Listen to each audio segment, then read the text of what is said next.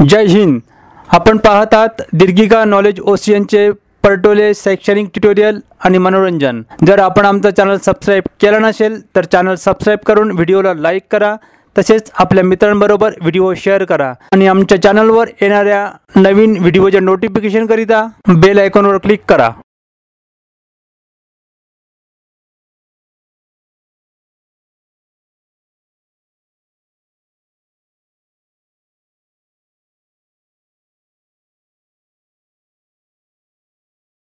जय हिंद। प्रश्न क्रमांक 1। एखाद्या ठिकाणी पर्जन्य स्थिती निर्माण होण्यासाठी वातावरणात टिंबटिंब असणे आवश्यक आहे आणि या प्रश्नाचं उत्तर आहे पर्याय क्रमांक 2 म्हणजे बाष्प। प्रश्न क्रमांक 2।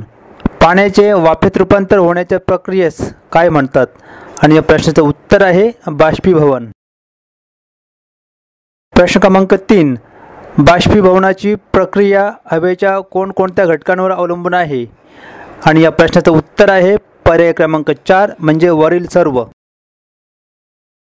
प्रश्न क्रमांक 4। 1 घनमीटर हवेमध्ये किती ग्रॅम बाष्प आहे त्यावरून टिंबटिंब काढले जाते आणि या प्रश्नाचं उत्तर आहे निरपेक्ष आर्द्रता।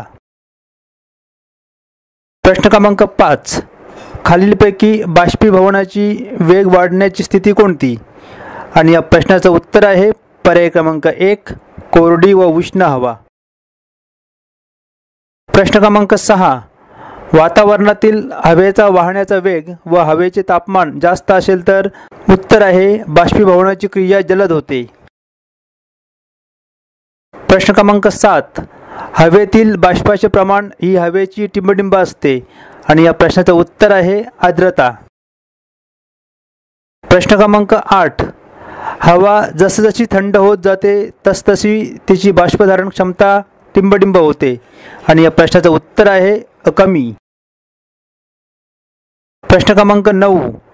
एका विशिष्ट तापमानास हवेची बाष्पधारण क्षमता व बाष्पाचे प्रमाण सारखेच असते त्या स्थितीस काय म्हणतात आणि या प्रश्नाचं उत्तर आहे बाष्प संपृक्त। प्रश्न क्रमांक 10। हवेची बाष्पधारण क्षमता हवेच्या तापमानावर अवलंबून असते। तापमान जितके जास्त तितकी बाष्पधारण क्षमता टिंबटिंब असते आणि या प्रश्नाचं उत्तर आहे अधिक।